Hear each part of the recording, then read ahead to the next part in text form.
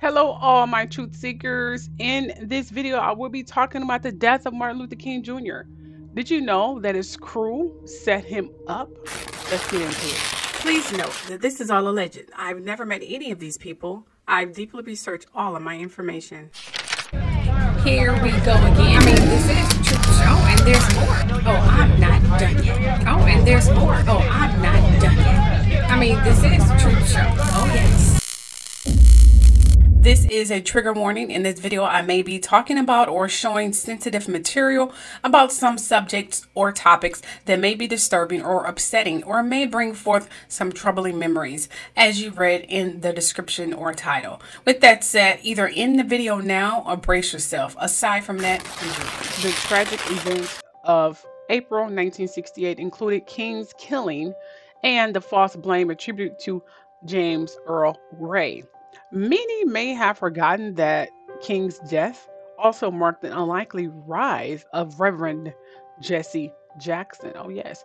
King had accepted an invitation to speak at the church of Reverend Clay Evans on the south side of Chicago in 1966, where Jackson, having met King in Selma, Alabama in 1965, and always wanted to seize an opportunity, pushed himself closer to King throughout the visit. He picked King up at the airport and hobnobbed with his team enough to earn a staff job and an annual salary of $3,000 from the King organization. Despite his official inclusion on King's staff, King soon found himself unimpressed with aspects of Jackson's personality.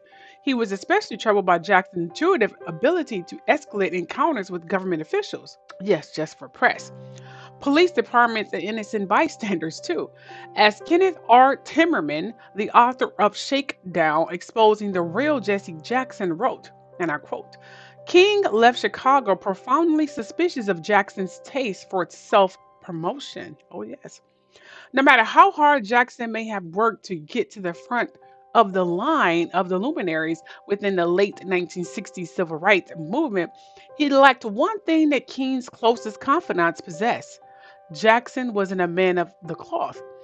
Dr. King told Jesse that everybody who worked in the movement was a minister, a communist, and a friend of Jackson.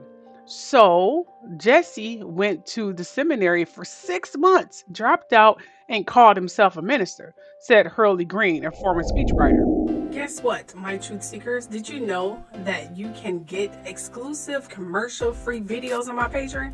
I post my viral and block and YouTube videos on there and more, and stories that I wrote. You know, I write stories, people. Oh yes, I post them on there. I'm gonna start doing my video diary on there pretty soon. Yeah, I need to communicate with my truth seekers. They are lifesavers. I love you all. Oh, okay, I'm supposed to be advertising my Patreon. The link is below. Jackson's limited time at the Chicago Theological Seminary, also known as CTS, was verified by Chaplain A. Knighton Stanley, who stated that Jackson was not committed to the church, nor had discovered a true vocation. Jackson had even failed to fulfill the required sermon writing and delivery class that one would think would be necessary for someone genuinely interested in the ministry and communicating with his flock. Oh, yes. Jackson later clarified why he attended CTS for the time that he did. Here's what he said, and I quote, I decided to go to the seminary to learn how to do without the law to change society, to change it in deeper ways. Okay. The distrust and exasperation King had with Jackson continued through 1968.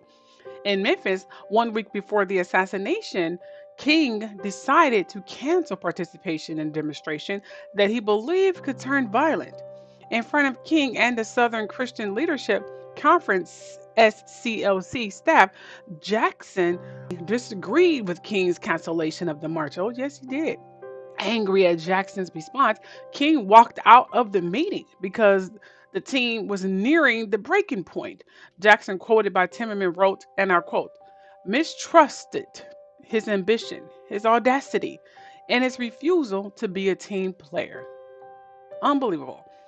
They could have never imagined the depths in which Jackson would sink a week later. I mean, it gets really deep. Hey, my truth seekers, did you know that I have a blog?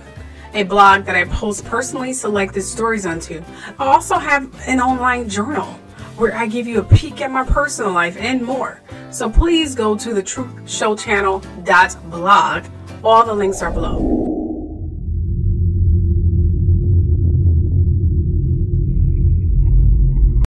On April 4th, 1968, Martin Luther King was in Memphis supporting a worker strike. By nightfall, Army snipers were in position. Military officers were on a nearby roof with cameras, and Lloyd Jowers had been paid to remove the gun after the fatal shot was fired. When the dust had settled, King had been hit, and a cleanup operation was set in motion. James Earl Ray was framed, the crime scene was destroyed, and witnesses were killed. William Pepper, King's attorney and friend, has conducted a 30-year investigation into his assassination in 1999.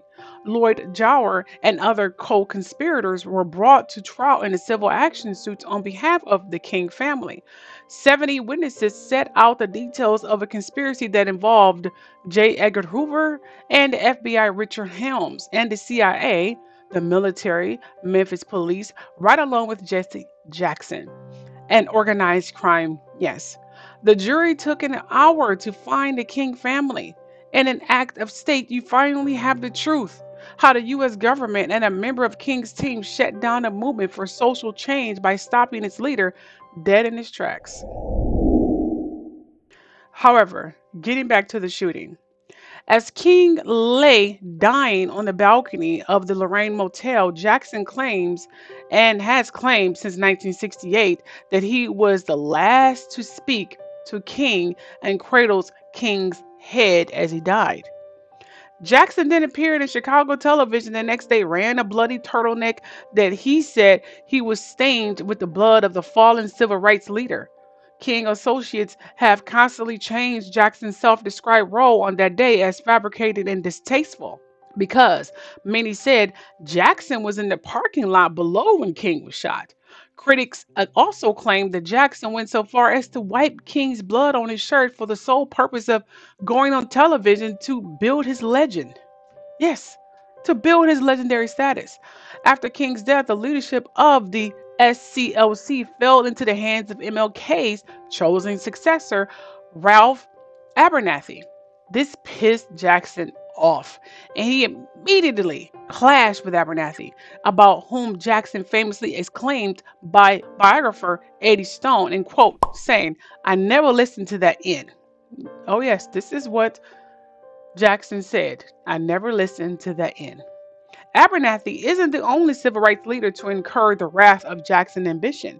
There have also been conflicts with Minister Louis Farrakhan, Reverend Al Sharpton, and former Atlanta Mayor Andrew Young. If anyone challenges Jackson's rights, media darling and ace pundit, Jackson viewed them as a threat and must be destroyed. It was reported that Jackson told the snipers that King would wear a tie. Take a look at this. Al Sharpton admitted to wearing a wire against the mob. If you are willing to risk your life wearing a wire against the mob, imagine what you'll do against black folks. You feel me? Remember Jesse Jackson. These are not my words. According to William Pepper, Dr. King family attorney. If you haven't read the book, Orders to Kill and the Assassination of Dr. King, you better read it. He names Jesse Jackson unquestionably as an accomplice to the murder. They say Jesse called off the security at the Divine Lorraine Hotel in Memphis on April 4th. There was a group of black brothers. Like when I go around, I got brothers here doing security for me. Give them a hand, by the way, for helping to keep Dr. Umar safe. So when Dr. King got to Memphis, there was a bunch of brothers who said, "We're going to hold you down on the strength." Jesse Jackson told them they wasn't needed. He called them off. Jesse called them off. And within about an hour, Dr. King was dead. Also, somebody from the Southern Christian Leadership Office called the hotel. Dr. King was on the ground floor. He wasn't supposed to be up in room 306. Somebody from the SCLC office called the hotel and said Dr. King requests that his room be upstairs. They needed him upstairs, so the Memphis police officer who killed Dr. King was murdered by a Memphis police officer. The Memphis police officer who murdered Dr. King could get a clean shot. And then the Green Berets, who was the backup shooter, said that they were told that friendlies were not wearing ties. Anybody who was not wearing a tie should not be shot. Why did Jesse Jackson not have a tie on that day? He didn't want to get shot. How did he know not to get shot? You see? No, Dr. King was suffocated to death in the hospital. Dr. King showed up alive at the hospital, and this is in the book by William Pepper. And how do we know that he was suffocated to death at the hospital? A white nurse. A white nurse in the room said that they pushed us to the side, told us to get out, but she did not leave. She stayed at the door, and she watched the doctor and the FBI agent put over Dr. King's face. Wow. And suffocated him to death. And just like they said when they killed Fred Hampton, good and dead now. Hey, don't miss out. Click the subscribe and like button. Also, don't forget the bell button and then select all so that you can get notifications for every video I upload on the Truth Show channel and the Truth Show channel Deluxe. Never miss out, y'all. You see, Jackson eventually became a minister of sorts by name only, just name only. You see, the CTS offered him a master's degree in divinity in 2000. The only requirement was for him to engage in a 2-hour discussion with a professor on abortion and the death penalty. Sitting on the board of the CTS in 2000 was Jesse Jackson Jr., the young Democratic member of Congress. Oh yes, Jackson had used the title of Reverend since his early days as a community organizer, even without education in theology. He rose to stardom based on a contentious history with Dr. King, meaning he was being argumentative and, in many cases, dishonest. He stayed in power by extorting companies out of donations with race-based threats. And he has built enemies lists, white, black, and international. As long as anyone in contemporary American history, he keeps hope alive that his legacy will someday find itself parallels to King's. Yet, like his coalition, his greatest dreams may only be found somewhere over the rainbow because, as we know, that never happened. He even tried to get in the corner with Obama, but Obama wasn't having it. He knew about Jesse. Jesse found this out, and here's what he reported saying about Obama. Talk about the history repeating itself.